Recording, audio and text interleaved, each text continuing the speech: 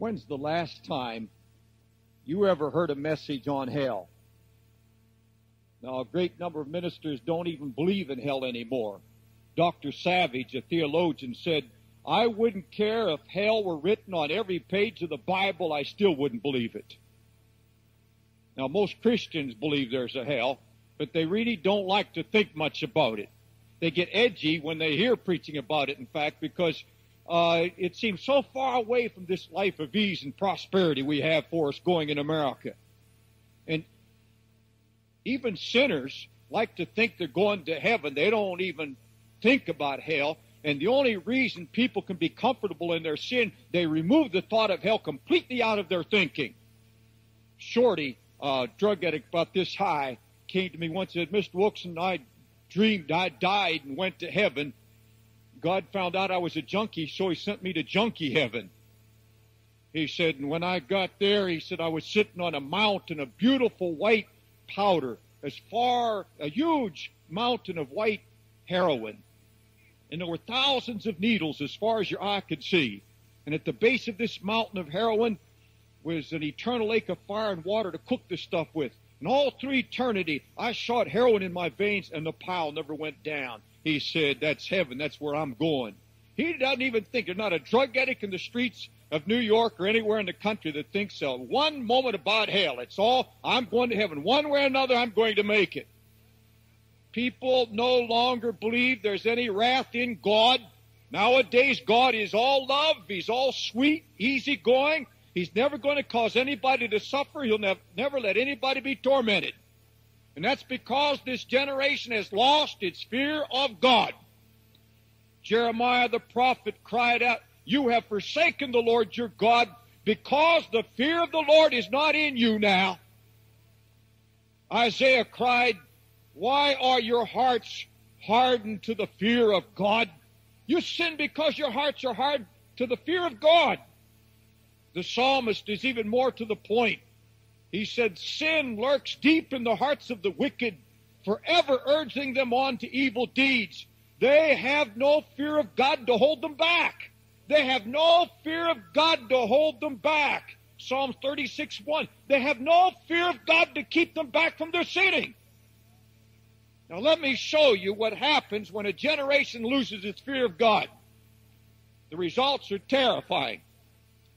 Our organization sponsors a program called Youth Research Foundation, coast-to-coast program, and we've just completed a one-year research study program from coast to coast, 42 states.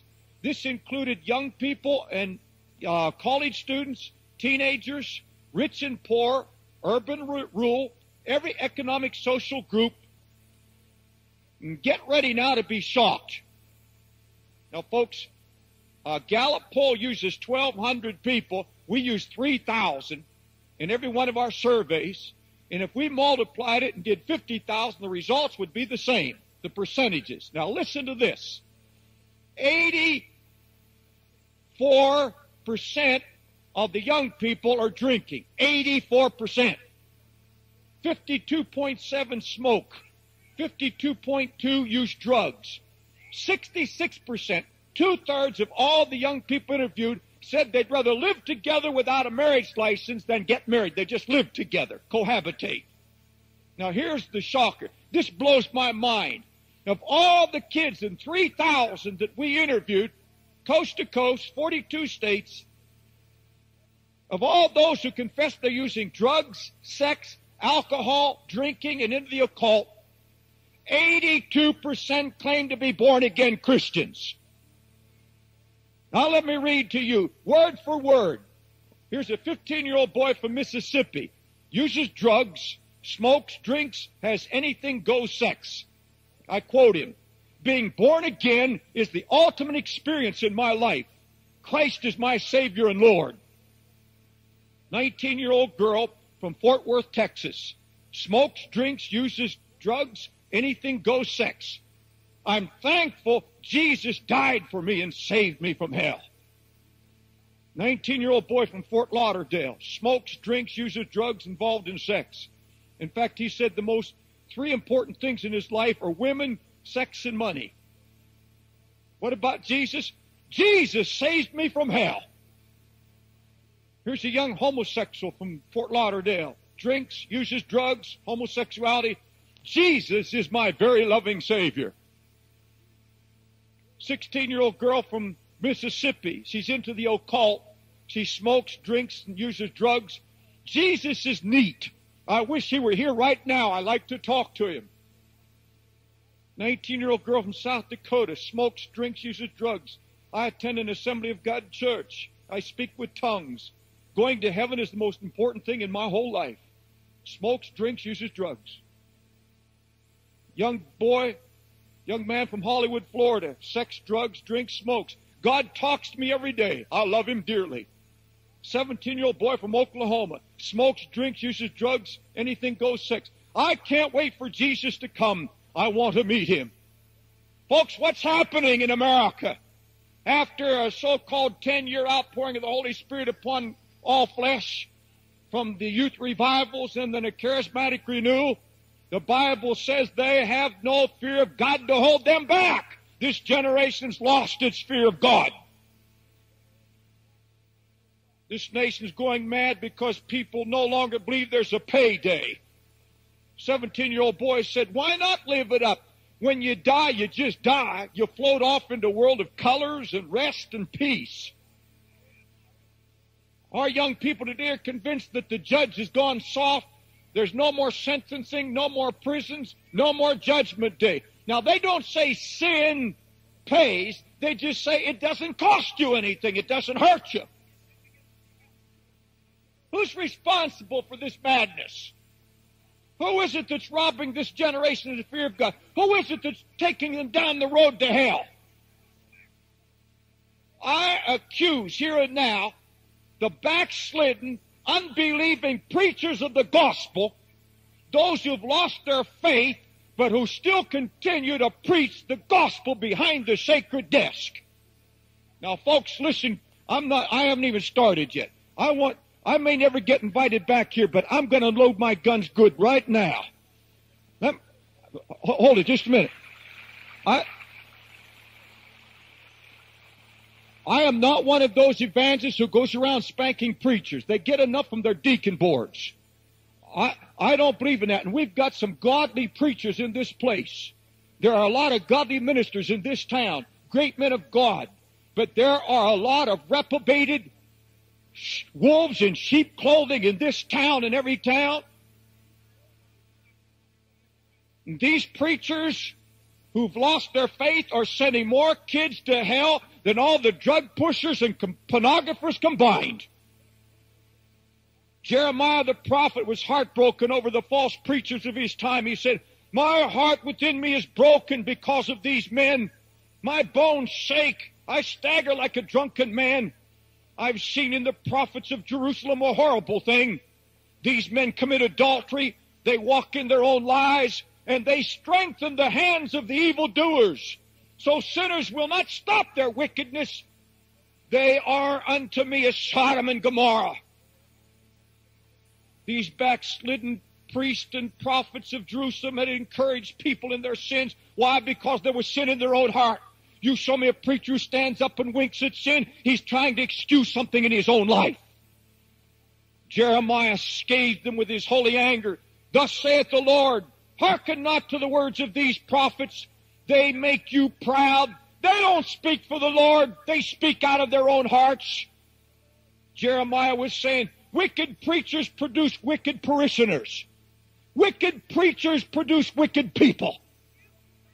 Yea, they are prophets of the deceit of their own heart. They cause my people to forget my name. They steal their messages from each other. I've not sent these prophets. I've not spoken to them, yet they continue to preach. Jeremiah 23:21-27. Come on, folks. What's behind all this? Not the pushers, not the pornographers, not the massage parlors, not dirty television. They are encouraged by godless preachers. They say unto them that despise me, don't worry, all is well. And to those who live any way they want to, be at peace, no evil shall come upon you. Isn't that what people want to hear now? Isn't that why they flock to hear preachers of happiness messages and simple positive preaching? Just be at peace. Just think right. There's no hell. Everything's okay. In other words, do what you please. Live it up. Have fun. God is good. Don't worry about hell. You can have happiness. Live as you please. Now, how can you tell whether a man behind the pulpit's a man of God or a man of the devil? What's the test of a false prophet and a true man of God? A true man of God has the fear of the Lord in him, and he turns people away from their sins. Do you believe that? Test him. Is he preaching a gospel designed to turn men's hearts away from sin? Listen to the Bible. If they were mine, saith the Lord, they would try to turn my people away from their evil ways. Jeremiah 23:22. If they were mine, if they were my preachers, saith the Lord, they would try to turn my people away from their evil ways. There's the test. A true man of God doesn't use lightness in the pulpit. He's not a joker who can laugh when people are dying and going to hell. Jeremiah said of them, they cause my people to err by their lies and by their lightness. Their lightness. They have nothing at all to say to my people. You show me a Bob Hope in the pulpit, and I'll show you a man who's damning people to hell. A preacher who preaches nothing but comedy and happiness has never turned anybody away from their sin. Thank God the Holy Spirit's raising up holy men all over the country. I see this now happening. More and more ministers are weeping between the porch and the altar. More and more men are laying down their golf clubs. I'm not against that either. But, folks, when the world is dying and going to hell, we have got to have men who come in Sunday morning, having been half the night, if necessary, on their knees, and come into the pulpit Sunday morning and say, thus saith the Lord, and the whole audience knows it.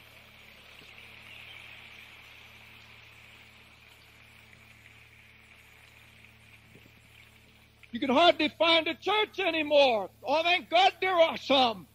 You can hardly find a church anymore where you can sense the power of conviction, where men are convicted of their sin rather than lulled to sleep in their iniquity.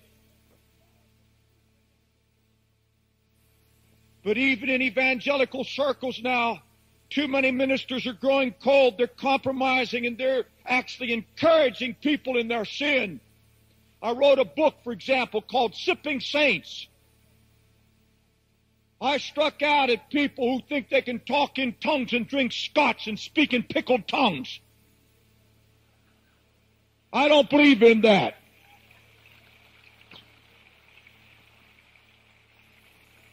Now, I have a charismatic experience. Now, I don't like the word charismatic. It sounds almost like asthmatic or something, like a disease.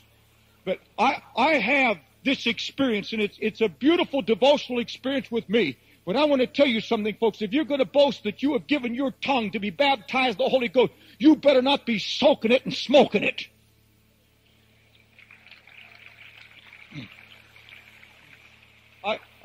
I wrote a book called Sipping. You know who wrote me the most criticizing letters? 10 pages of criticism? Preachers. I got more bad press, more bad letters from preachers than all the prisoners combined. Brother Dave is a legalistic, fundamentalist do-gooder. Stick to drugs. Well, what do you think that is? That's not liquid pot anyhow. Who's leading the parade now in America to accept homosexuals? Who is it? Who is it that suggests homosexuals should be proud of what they are? Who is it that says, let's ordain them? Preachers. Ministers. Who is it that's flying now to the Arab lands and hugging Yasser Arafat, the killer of Jews? Who is it? Preachers. My brother, sister, these are wolves in sheep's clothing. They don't know their Bible.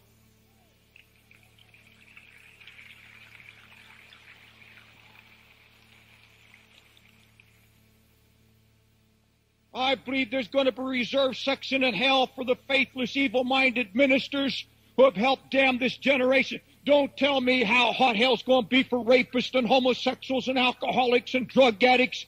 It's going to be far more hot for those who have led people astray. You think of Hitler killing all those Jews, but then you think of a minister standing in the pulpit and never condemning people to their sins, standing up there, lulling people to sleep, playing the flute while they're floating their way to hell.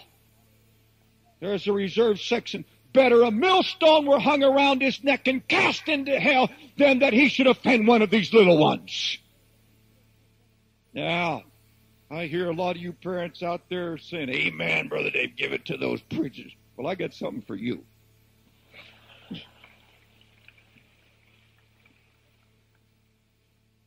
Parents are just as guilty as backslidden preachers for sending this generation to hell. Have you ever heard parents say, our kids went wrong when they took the prayers out of the schools? Our schools are too soft. They don't discipline our kids. They get away with murder now. They have no respect. The teachers are at fault. My kid went bad, but I've got 3 other good kids that just had a rotten apple in the barrel, that's all. This one was a basically bad kid. He was led away by his evil friends. His friends did it. The school did it. Listen to what the Bible says. Prepare slaughter for the children because of the iniquity of their fathers. Why this slaughter? Because of the iniquity of their fathers. Isaiah 14:21. Why are young people being destroyed by drugs and alcohol and sex? Because of the iniquities of their dads and their mothers. Children of the ungodly are always worse than their parents. Your fathers have forsaken me, Jeremiah said, and have not kept my law, speaking for God, but you, speaking to the children, but you have done worse than your fathers, each of you walking after the imagination of your own heart, and you will not listen to me now. You're doing worse than your fathers. When God gave the 10 Commandments to Moses, he said, speak to the people these words, for I, the Lord thy God, am a jealous God, bringing down the sins of the fathers unto the children, all the way to the 3rd and 4th generation of them that hate me. But I'll show mercy to the thousands who love me. But I will bring the sins of the fathers down on their children to the 3rd and the 4th generation. Folks, right now, we are facing the godlessness of 2 generations gone by. We are paying the price right now. Jesus taught that the wicked children are simply carrying out the tradition of their fathers, a tradition of wickedness. Snakes, sons of vipers, not vipers, sons of vipers. How shall you escape the damnation of hell? You sons of wicked men, you're following in your father's steps. You fill up the measure of their wicked ways. You're filling up the measure. Know how Jesus pinpoints our problems today. Your kids are finishing what your parents started.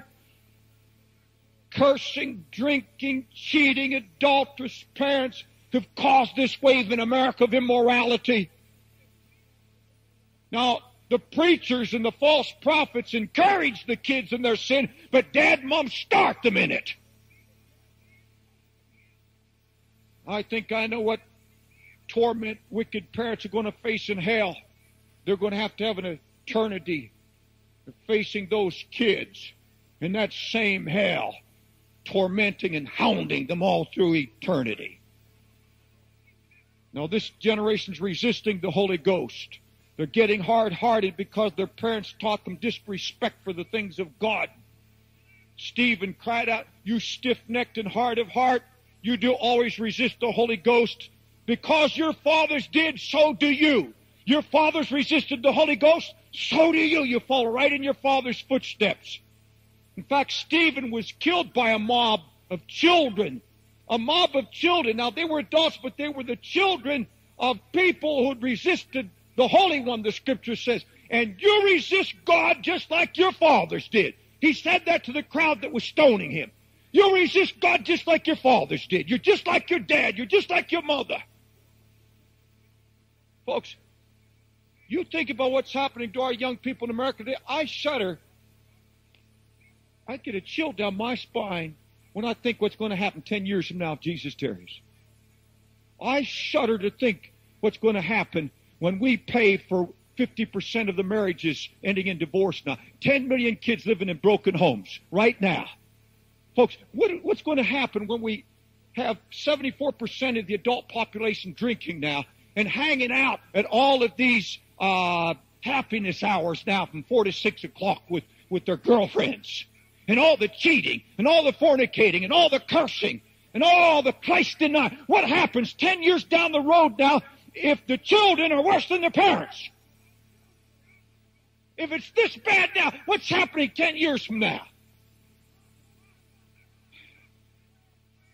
Parents who were prayerless, addicted to television, cheating, scrambling for success, wallowing in materialism, forgetting God, forsaking the house of God, burdened down with depression and fear, drinking and cursing and self-centered.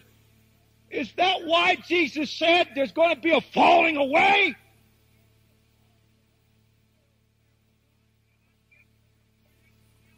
Now, there's one more enemy that's dragging this generation down the road to hell. One more enemy. At first, when I was praying over this message, I was going to say, wicked companions, evil friends, preachers that are ungodly, parents that are wicked, and friends that are wicked. After all, isn't that what you hear around the country now? Isn't that what you hear from sinners? In fact, for years I've been preaching, stay away from the crowd. Don't let your friends drag you down. I'm not going to preach that tonight. I'm not preaching that anymore at all. I'll never preach that again in my life because the Lord showed me something. The crowd doesn't make anybody bad. Your friends don't mess you up. Your friends don't turn you on to drugs. They don't turn you on to drink. Not at all.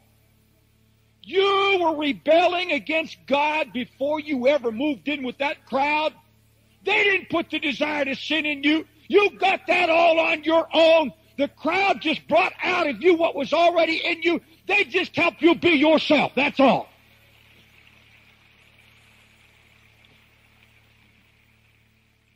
I had a teenager come to me and said, Brother Dave, you don't know. You're from a different generation. You don't know how hard it is to stay away from the crowd nowadays. I said, honey, you don't know your Bible at all. You don't stay away from the crowd. The Bible said you let your light shine for Jesus and they'll do the job for you. They will separate you from their company. You don't have to fight the crowd. Everybody, all these secret believing young people scared to take a stand for Christ. You know what I believe? I don't believe in secret beliefs. I believe young people that have enough Jesus in them to say, make room, a Christian's coming down the hall.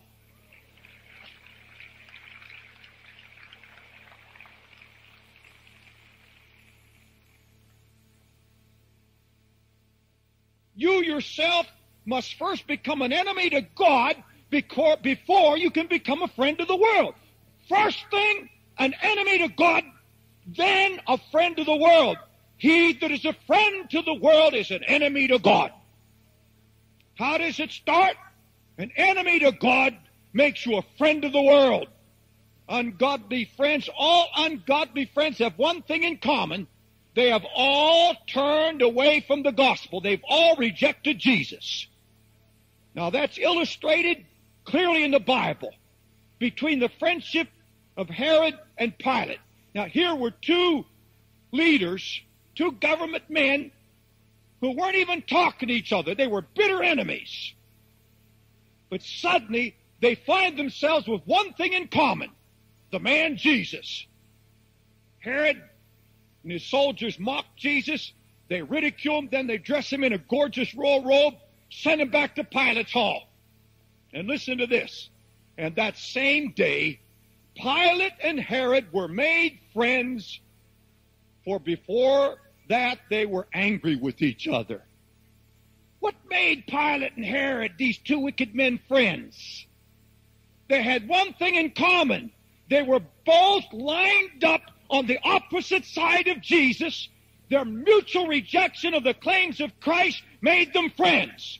Pilate needed Herod now, and Herod needed Pilate, because they both knew he was the Son of God. They had heard him teach. They knew that they should fall down and worship him. They knew it, but they rejected him, backed off. Now, Herod knew in his heart he was wrong. Pilate knew it, but he heard that Pilate turned him down. Pilate heard that Herod had turned him down, and they got together and comforted each other in their rejection.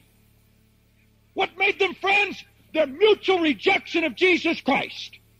And the only way you can be in the crowd, the only way is to have rejected all the claims of Jesus before you ever got there. If you've got eyes of lust, you'll run around with an adulterating crowd. Adulterers. You'll run around with kids who lay around in the back of vans, making out and going all the way in sex at drive-in theaters. You don't go out and somebody takes advantage of you. Don't believe that. You have that in your heart, and your friends mirror what's in your own heart.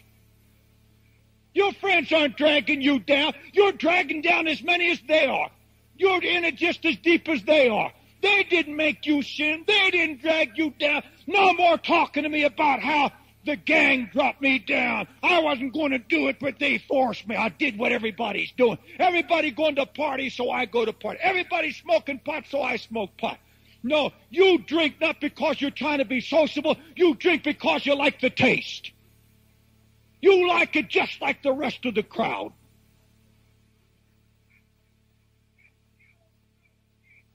You're with the party crowd because you're a party person. Did you hear that? Let me run that by slow. You're a party goer because you're a party person, that's all. I can tell what you are by the friends you run with.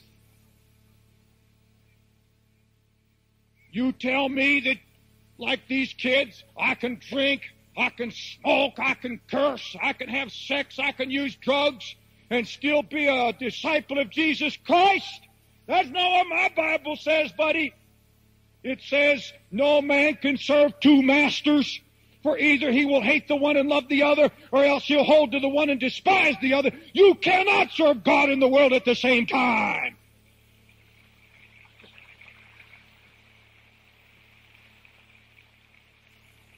And my friends, the day is coming soon that I believe the next move of the Holy Ghost is going to be a cleanup campaign in the house of God. And all these Hollywood celebrities that are in a Jesus club one night and a Hollywood or a Las Vegas club the next night are going to be purged.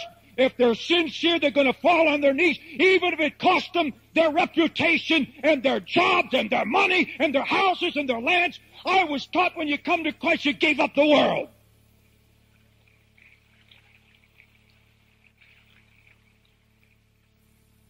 I wish I didn't scream so loud, but I get to feeling it so strong.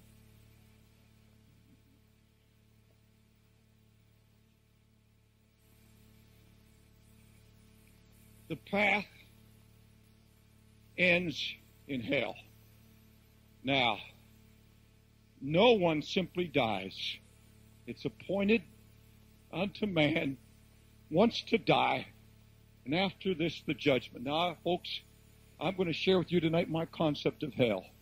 I didn't get it from a book.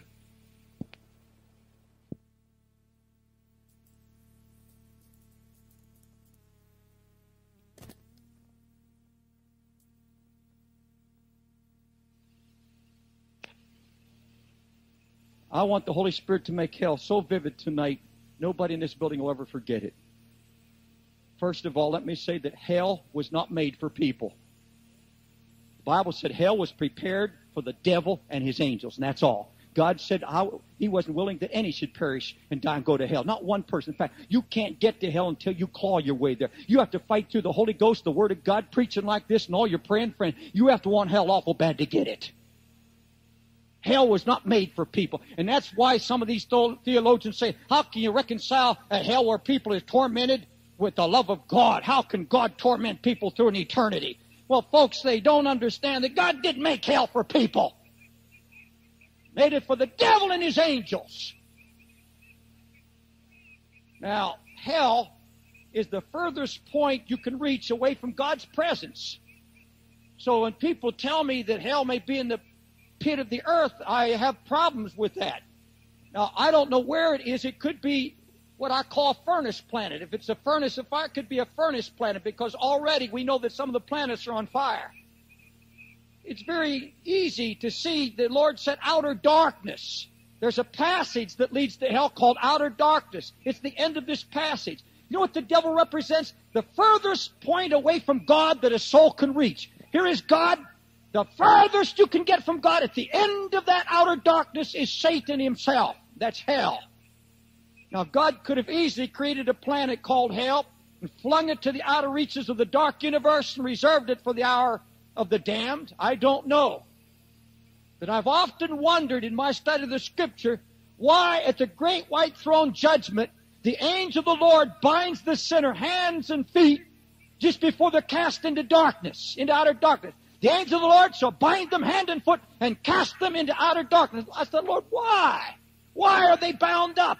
Isn't it enough they're going to hell? Why bound?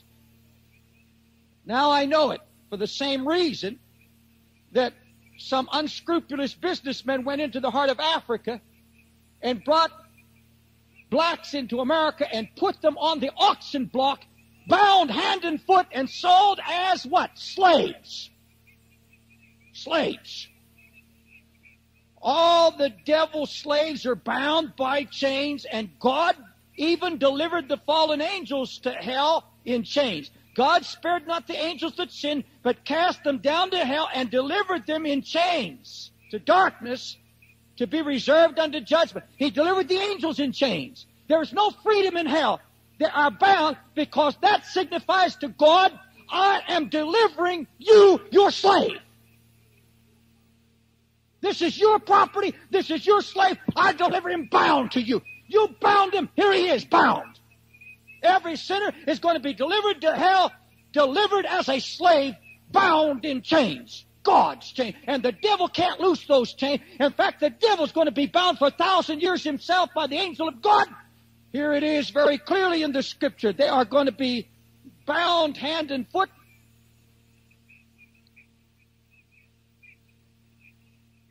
I don't have that Scripture with me, but there's a Scripture in the Bible that says the angel of the Lord will go take Satan and throw him in the pit and bind him hand and foot for 1,000 years. Now, hell is described in the Bible like this: a bottomless pit, a lake of fire, a furnace of fire, a place of torment, a place where sinners weep and wail and gnash their teeth. Now, is there really literally a lake of fire like hot lava that spews out of a volcano? Is there really brimstone in hell? Or is the fire of hell something supernatural, a kind of fire that our minds can't even comprehend, something millions of times hotter? First of all, folks, I wish you would get out of your mind Dante's Inferno and the concept of hell as being some place where there's just the fire, the kind of fire we picture coming out of a furnace. You know, men in China and India have learned to walk on white hot coals. Fire, there's a law of nature that where there's fire, there's light, and there's nothing but darkness in hell. Nothing but darkness. It's dark. If you're thinking of a physical kind of fire, the kind you and I know as natural fire, you can forget that, folks, because there's a fire far, millions of times hotter than that. I want to talk to you about a fire in the bosom of man. Let me read it to you. Can a man take fire in his own bosom without getting burnt? Proverbs 6:27. Psalms 39:3. My heart was hot within me while I was musing. The fire in me burned. I lie even among them that are set on fire. Psalms 57:4.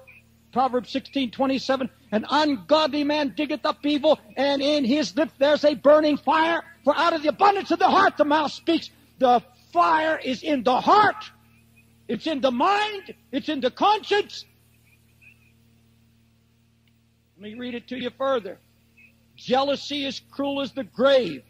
The coals thereof are coals of fire. which hath a most white hot flame. What is it? Out of the heart, the spirit of jealousy. The coals are coals of fire which give out a white hot flame. A white hot flame where? Not down there, not up there, in here. For wickedness burneth as a raging fire. Wickedness burns as a raging fire. The breath of the Lord is like a stream of brimstone. Isaiah 30:33. The breath of the Lord is like a stream of brimstone. That doesn't mean that there's actual ash falling. No, he's trying to show something more powerful than that. It's like the hot lava of God's breath. I tell you that I believe that hell is ignited here on earth. Every sinner ignites the spark of hell before he ever gets there. Behold, all ye who kindle a fire, that surround yourself with sparks, walk in the light of your fire and in the sparks that you've ignited, but you shall lay down in sorrow. When you lay down in wickedness, the fire is a spark that you ignited by your own wickedness. God looked down on the wicked and he said, these wicked are smoke in my nostrils. They are as a fire that burneth all the day long. God looks down right now and he sees the fires of hell burning. He sees it burning in the hearts and minds of men everywhere right now in this auditorium. Jesus said, the fire is in the tongue even. The tongue, James said this, the tongue is a fire, a world of iniquity. It defileth the whole body and setteth on fire the course of nature, and it is set on fire of hell. Did you hear that? James said the fire of hell is in your heart and comes out your tongue. What you speak, your confession, that you've denied the Son of God, your wickedness. God's not sending you to hell. You're sending yourself to hell. You're walking in it right now. He that believeth not is already damned.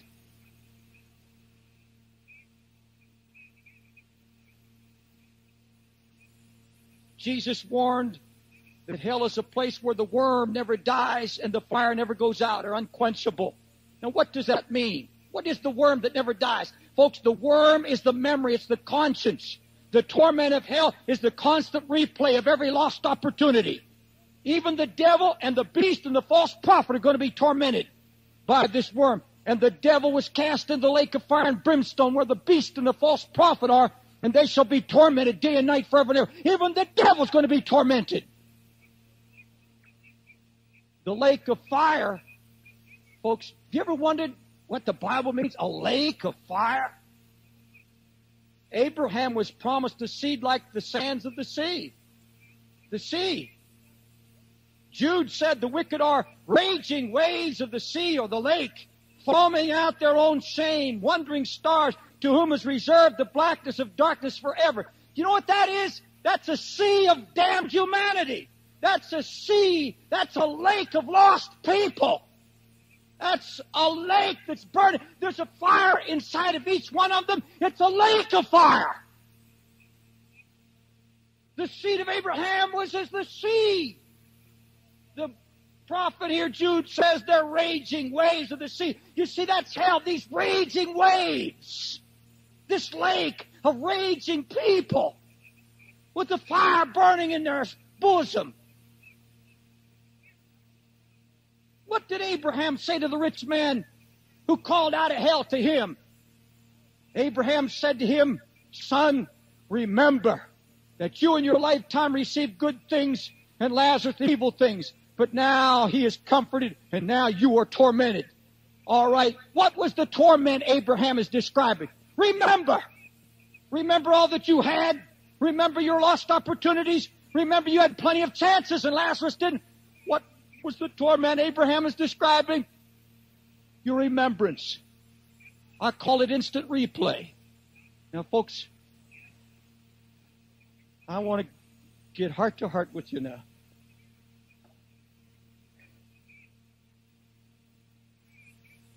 I hear people say, well, I believe that, David. All the hell you get's the hell on earth right here. I'm in hell. Have you ever heard anybody say, I'm in hell? No, you haven't been to hell until you stand before the great white throne of Christ. Jesus is the judge, not the Father. The Father judgeth no man, but hath given all the judgment to the Son. Jesus Christ is the judge. You've not been to hell until the book is open. And I know it's in that book. I used to think it'd go like this. Well, you committed adultery on January 15th, April the 7th. You cursed God's name 55 times. Here you cheated in your income tax and all the ugly, filthy deeds of the flesh. That's not what's in the book, folks. The book's going to be open and you're going to be judged. It's going to be something like this. January the 7th, you were watching television. You heard an evangelist, Jimmy Robinson, Billy Graham. You turned it down. On this day, you went to church with your wife or family. You turned me down here. This day, you're driving to work feeling depressed. The Holy Spirit was sent to you, said you need Christ. You rejected it. You rejected your friend's call here, and all the opportunities you've had. Those, you see, the only sin that really damns you, the real damning sin, is your rejection of the love of Jesus Christ. I can't bring myself to believe that God is just concerned about whether you smoke or drink. Those things are damnable, yes. But the thing that sends you to hell is the fact that Jesus stretched out his arms and loved you and called you and called you. He said, I called you and I called you and I called you. You said, no here, no here, no here. You kept saying no to me. You haven't been to hell till you face that. And before you go to hell bound hand and foot, the Holy Ghost is going to implant those opportunities so strong in your mind, that's when the fire begins. Never dies. That's the worm that doesn't die. That worm is going to turn. You haven't been to hell until you're bound hand and foot and face that gaping hole called the abyss, called outer darkness. You haven't been to hell till you drift further and further and further away from the presence of God, until finally face to face with the devil, the Antichrist on one side, the beast on the other, and he lays claim to your soul. Now, folks, let me tell you what I believe it's going to be like. I don't believe, first of all, that God gets any pleasure out of the death of the wicked. The Bible said he gets no pleasure out of the death of the wicked. Some people think that God's going to sit on the throne all through eternity, getting glee and getting a thrill out of people tormented through hell. Oh, no, no, no. People are going to be tormented because of the memory of the love of God, the love of Jesus Christ, and all the lost opportunities. It saddens the heart of God. It grieves him. God's not against any sinner. His love reaches out. And I'm preaching hell, but I'm preaching it to you in love. That's just what Jesus wants. But folks, here's what I believe it's like. Here's a husband from Fort Worth, Texas. A husband that's here tonight, no doubt. He's going to walk out on me because he's going to say some other time, I felt nothing. He's hardened his heart. He's heard Billy Graham. He's heard James Robinson. He's heard Rex Humbard. He's heard them all. Man, he's been saturated with the gospel. He's had time after time. His wife's talked to him. His friends have talked to him. He's going to walk out on me tonight. But one of these days, my brother, you're going to stand face to face with the devil. And you're going to be in hell. And I don't look for you to be in some kind of hot lava with the stench of flesh. No. That's not hard enough. I'm going to tell you about a fire that terrifies my soul. I hate to even talk about it. It's so frightening, even to my heart. As many times as I've talked about him. He's in hell. He sees Satan. All the dregs of humanity. All the perversions. All the filth. All the ugliness of the damned. He stands there and said, oh, I'm lost.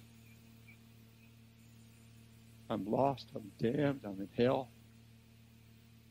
And suddenly the worm begins to turn. I called instant replay.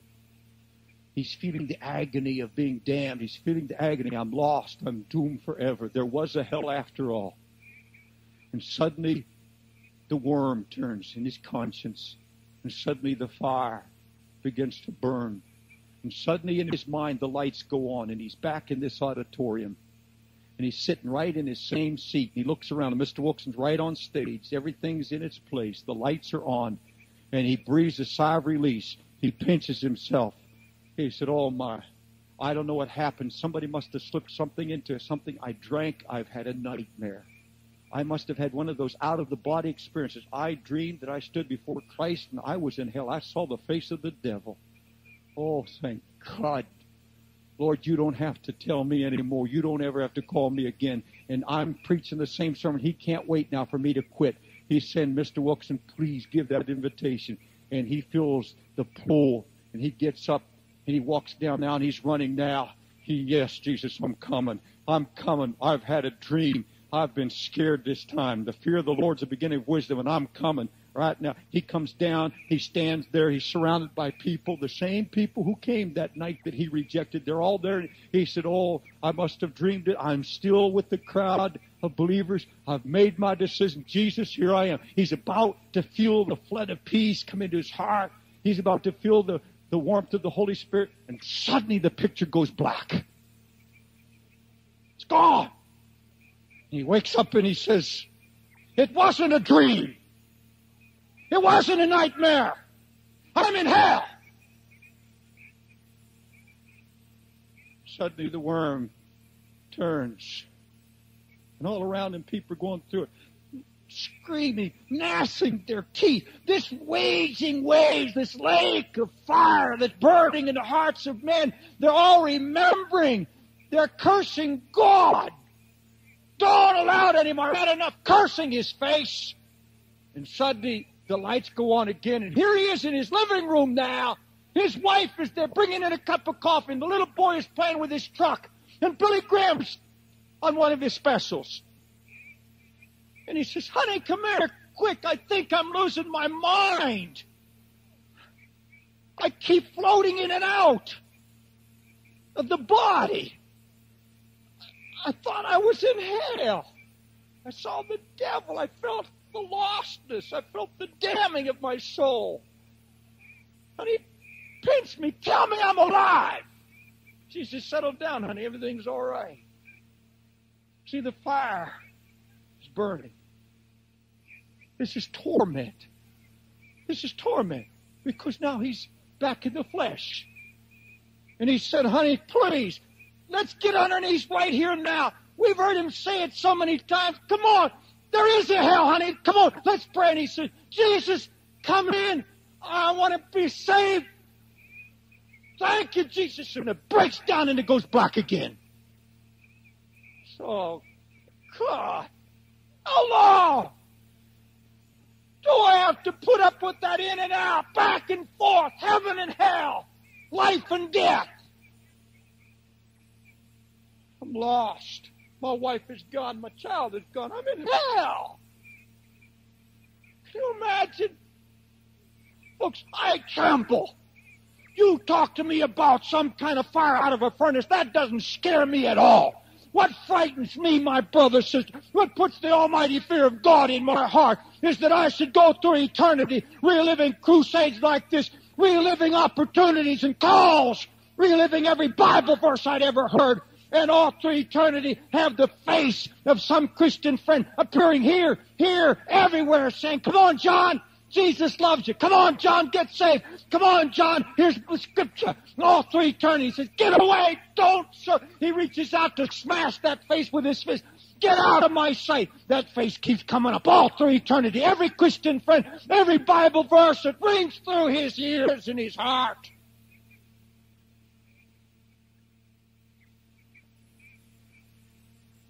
Hell. It shocks me beyond words that we lost our fear of God. I preach the love of Jesus too. I preached it all my life. But folks, we've preached it so much that we've got a pablum God now who has no wrath in him.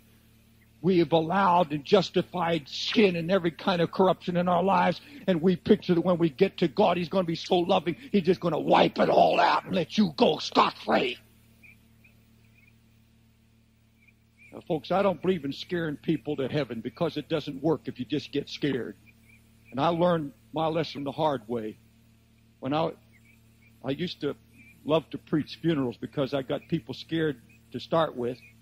And I got more people saved in my funerals than a lot of people did in their crusades.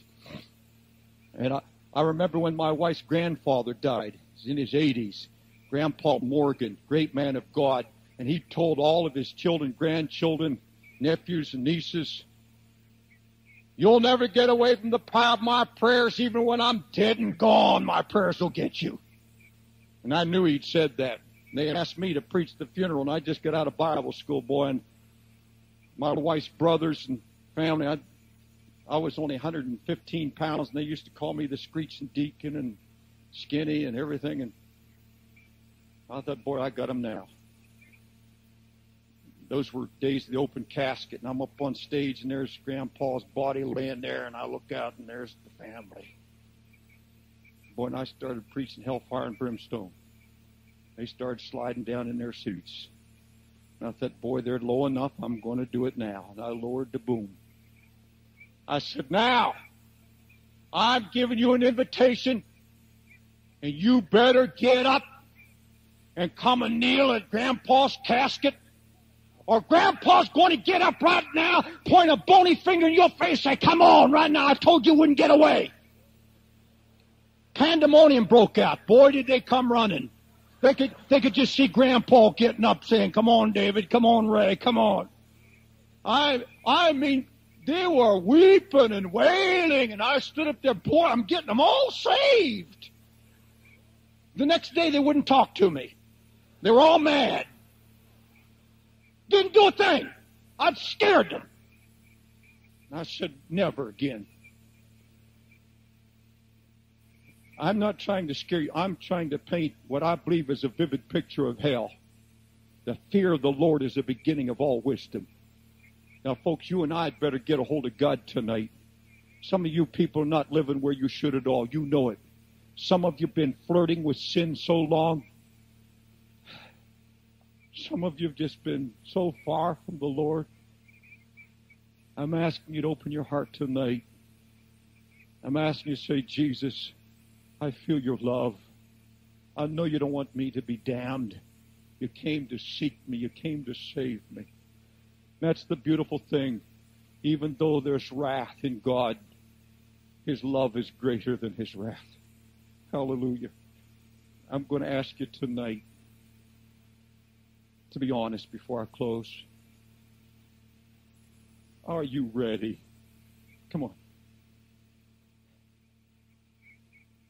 Is there open flaunted sin in your life? Are you playing games? Do you keep saying, Lord, you know my heart. One of these days I'm going to come. One of these days I'm coming all the way back.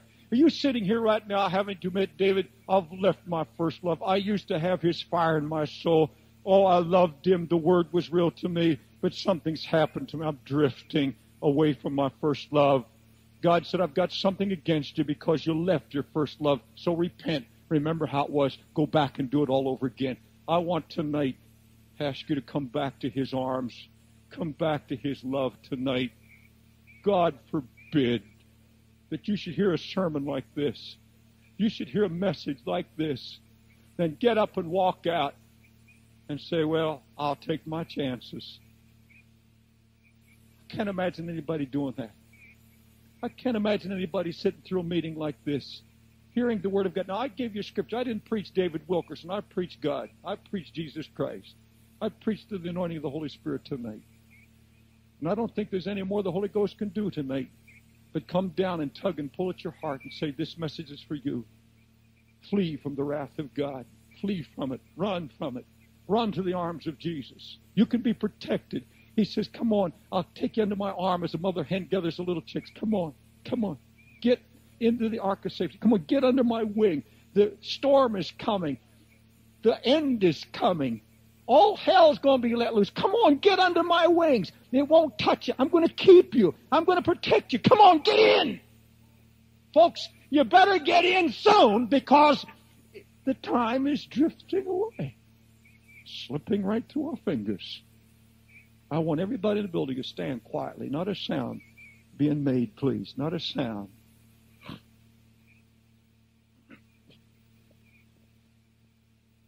All right, look this way, please. Do you believe the Holy Spirit's in this room? I do. I believe His Holy Spirit's here, and you can't come to Jesus except the Holy Spirit draws you. And I'm going to ask Him to draw you. That's what I call the pull, the tug. You feel that pull, that tug. Dallas and prayers are coming to sing, come unto Jesus. And when they're singing that, and even while I'm praying tonight, I want you to get out of your seat, up in the balcony, go to either side, and come down the steps. You that are lined against the wall, and in the back wall, and here on the main floor, I want you to come up this side, and I want you to come up this side over here, and I want you to stand. Pull the curtain open there, if you will, please. And I want you to stand behind me. We're going to have what I call the miracle afterglow service. I need 10 minutes with you. I can say some things to you privately I can't say publicly. And I'm going to have it out with you, and I'm going to pray for a miracle in your life. Some of you need it in your marriage, in your home, and in your life. Young people, married couples, hand in hand, dad and mother, grandpas, grandmothers. Now, folks, I don't count numbers anymore. That doesn't mean anything because I've got nothing left to prove. I've had all the honors a man can stand. All I'm interested in, I'm on a life and death mission right now to turn you away from sin. To turn you away from sin and to God. That's the only purpose of this meeting tonight. See, so many times, these meetings don't mean anything. It's just getting a group of people together, and we just walk out getting a little bit blessed. God forbid that should happen tonight. There's got to be a purpose to a meeting like this. It's just a waste of time. You've got to have a moment of honesty while I pray and say, Jesus, are you talking to me? Have I become a phony? Or I'm one of those 95%ers? Have I been holding back? Have I been losing my first love? Am I really ready? Have I been running from God? Have I put it off long enough? You'll feel that tug just as I pray. And the moment I pray, you get out of your seat. Come with a friend if you have to. Wherever you're at. This way and face me. Just turn facing me back there. We're going to have our miracle afterglow service right there. No counselors, please. Just those who have a hunger. Those who say, David, accept his love. I'm going to run from his wrath into his arms.